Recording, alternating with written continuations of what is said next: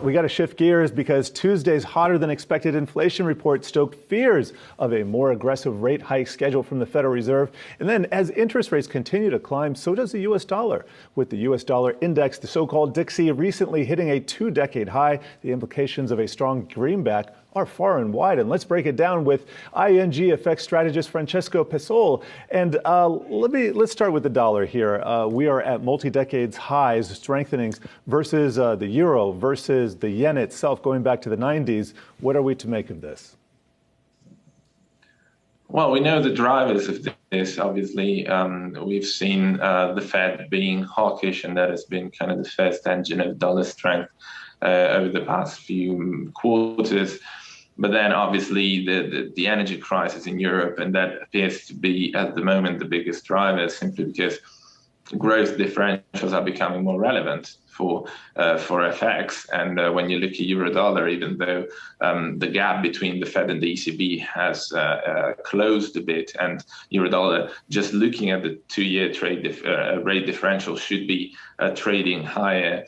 Well, the energy story in Europe and how it's affecting a large part of the world, and in a way is kind of keeping markets very reluctant to jump away from US assets to European assets. All this is really at the moment what's driving dollar strength. And let me ask you about Asia then, because we've seen a tremendous weakening of the yen, not only against the U.S. dollar, but other currencies as well. And we've seen this before. We know how this movie ends potentially. A lot of times at the end of these moves, there's a huge rush into the yen as the markets price an eventual move by their central bank. We have interest rate differentials. We also have haven flows. Should we be concerned about the move into the yen now and any potential reaction by the BOJ, the Bank of Japan? Yeah, we think the markets are probably underestimating the risk of FX interventions by the Bank of Japan. If you look at the implied volatility on dollar yen, this should be trading much higher if markets were seriously considering the higher risk of FX interventions. Today was really interesting because the yen had the Bank of Japan spoke with traders and dealers and asked for a price check. And that's normally what happens before an intervention. Now, this could be simply a way to test the market, and we did see dollar yen trade lower after that news this morning. But surely the risk of interventions are quite high at this point. The matter with interventions is always if they work or not. And if markets potential is not looking at the risk of BOJ intervening that seriously, there's also a chance that they are expecting, in a way, FX interventions, but they're not expecting them to work out that well. Well, and let me stick in Asia there for a second. I'm looking at the Wi-Fi Interactive. I'm looking at the yen versus the Chinese yuan, and it is down 24% over the last 2 years. A longer-term chart shows we just broke through what could have been support there. Difficult to see on these the scaling here, but nevertheless, what are the odds that the Chinese central bank, the PBOC, has to do an intervention against the yen or even the U.S. dollar as well?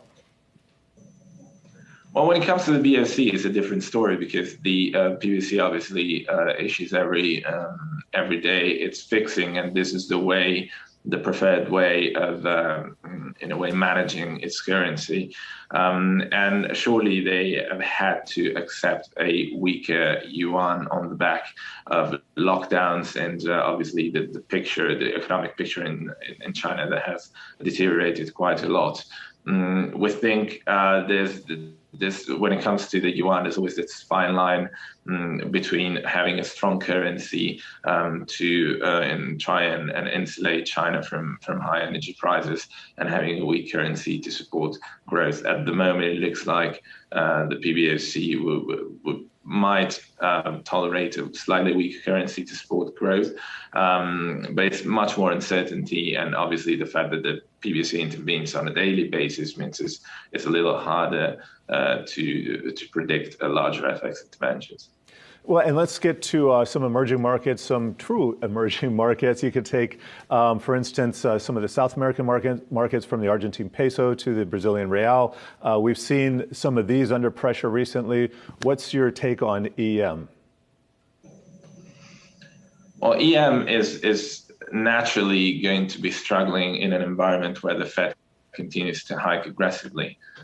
This is just a natural consequence that we've seen it throughout history. And at the moment, I think until we get to the point where the Fed truly starts to sense the signals that it's pivoting towards a less hawkish stance, EM currencies will remain under a certain degree of pressure, and in order to see some big recovery there, you need to see the dollar starting to come lower. Then you have local stories, and that's going to be quite relevant. I'm just thinking of the Brazilian real, obviously with the election story, and that's a major risk event. So as a combination of these two factors, I think we think into year end, emerging market currencies still don't look too good.